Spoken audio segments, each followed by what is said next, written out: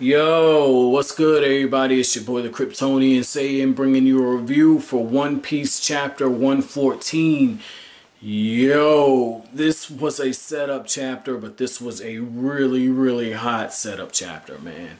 And the reason why I'm saying it, Miss All Sunday really gets my attention. It's not so much because of the devil fruit.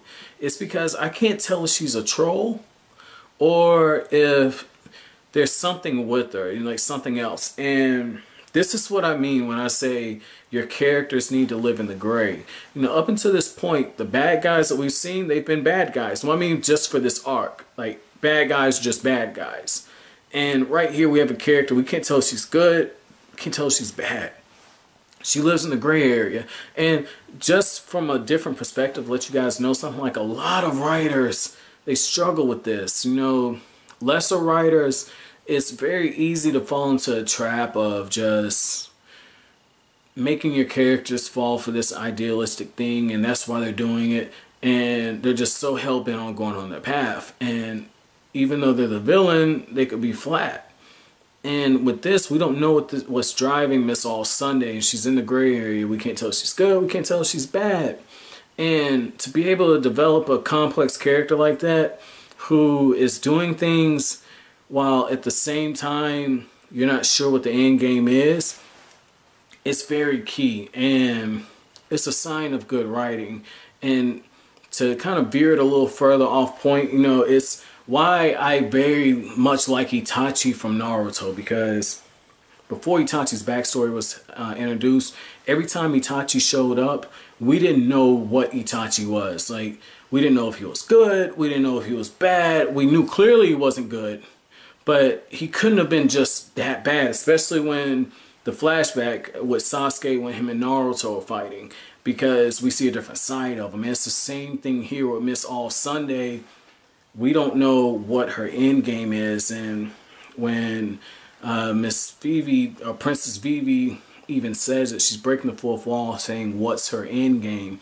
And that's really us as readers asking that. And I just love how Oda slipped that in there, because he's progressing the plot forward while making it look effortlessly.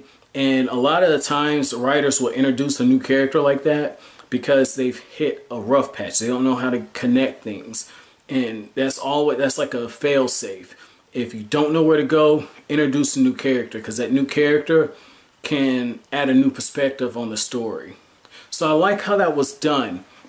Now, what I want to do, I want to get further into Miss All Sunday's interactions. Now, what I want to do on that is I want to ask you guys right now, what did you think that her end game was going to be?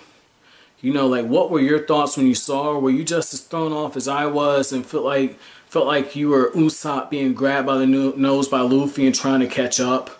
And the reason why I use that example is the chapter opens up with Luffy grabbing Sanji by the nose and Sanji by the leg and Usopp by the nose, and just dragging them along, and neither one of them are able to kind of get an idea of what's going on. And at this point, everyone's in scramble mode. And a lot of times when you introduce a new character like that, your reader's in scramble mode because they're trying to connect that character with what they already know about the story. So this is very good from a craft perspective. This is probably the best chapter in the series, because the reader engagement level, if you found yourself falling into a cruise control where you're just kind of reading it and taking it as it's going, now you're having to work. Now your interest has been piqued a little more. So I really like that. Now, the other reason why Miss All Sunday really piques me is it's because of her devil fruit, because I don't know what her devil fruit power is. It looks like she's able to either manifest things out of thin air, or if it's something similar to Madara's limbo, where if you look, this is why you'll see why I'm using Madara's limbo as an example, because it almost seems like there's an invisible version of herself that is making these things move around. And what I'm saying by these things, like you see right here, you see Sanji with the gun, you see Usopp with the I cannot think of the slingshot. And she says, don't point those things at me. It's dangerous. And she doesn't even do anything. And yet these dudes are falling over. It almost looks like something just snuck up behind them and hit them. So that's what I mean. I don't know what's going on. There's this one scene where she snaps her fingers and Luffy's hat comes up, and now we get the pirate crew's name, the Straw Hat Pirates. That's pretty cool. And symbolic Luffy Straw Hat. I like that. But, and my boy Unexpected Wonder did say that, you know, the Straw Hat Luffy, and I always wondered what the fuck that meant, you know. So now I've got it. And I didn't look it up because I was worried about maybe coming across spoilers. So I really like that. Now, the other thing, though, is her design. The way that she kind of comes in, if you look at her, this is after she realizes that, you know, Miss Monday was a decoy. We don't see her face, and yet right here, I got my hopes up because the design, as far as for a woman, she looks different than all the other One Piece women, and then later on, she automatically falls into the same thing with Oda. I know you guys have said that Oda has a problem drawing women and that, you know, he finds it troublesome. So right here, or difficult. So right here, I was really excited. And then you see the design, very hot design right there, a little seductive looking. And then right here, when we finally see her face, like I said, because it's blacked out, when we see her face, he's revealing it little by little. Part of her face is still shaded in. You don't really see it. And if you look at it, you see the right eye, you see the left eye on Miss Wednesday, and it's because they're two sides of the same coin. They're in the same organization. So I really like seeing that, and just the way the panels are kind of introduced next to each other. And she's kind of on her eyes and shit, and that, you know, she knew everything was going on. She allowed it to happen. And but I want to just do the progression to the faces before I get further into that. Because right here, she just looks like every other woman in One Piece. But I just like how Oda just gradually revealed her face. So I really like that. That was a nice little switch up. And again, like I pointed out in the Sir Village arc, if you pay attention to how these panels are set up, you can really catch some of the stuff that's getting ready to come. So I'm not sure what Oda's end game on this is, but I really want to see more interaction with Miss All Sunday and with Princess Vivi. But the thing is basically Miss All Sunday allowed Princess Vivi to gather an information. She dropped the breadcrumbs because she just thought it was interesting. That's why I used the Aizen thing, because Aizen was just like, Ichigo, I planned your whole life all the way up until now. You know, it's like kind of like that the Jim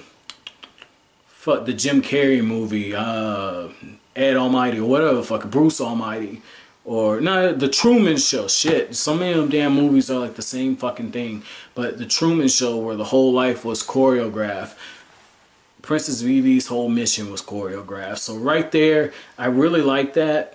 Got my interest. But at the same time, I felt like I've seen this before. So that was a little bit of a downpour. But at the same time, the characters living in the gray areas, I kind of gave it a pass. So it didn't really bother me as much. But apparently... the island that Luffy has unknowingly sent them towards is going to be a very dangerous island. And the reason I say Luffy unknowingly sends them towards it is the log that she gives them would have given them a clear path towards the island that's one step or one stop in front of Princess Vivi's homeland. And Luffy's like, fuck that shit, I'm the captain. I didn't say we're going this way. And I just like how Luffy, again, if he's going to screw up, he's going to screw up all the way. He just sticks to it. And that's one thing with Luffy that I like, but at the same time, I'm looking at this and I want to start seeing some growth at this point, because I'm 100-something chapters in and I'm seeing a little bit of growth because he's understanding that shit's getting real.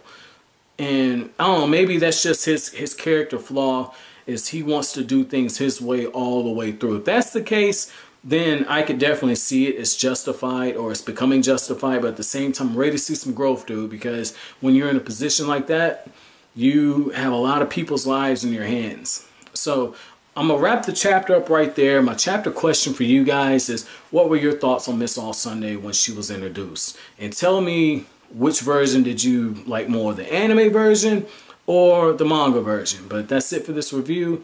If you liked anything I had to say, as always, comment, rate, subscribe, share. I'll greatly appreciate it. That's it. Thanks for watching Kryptonian saying.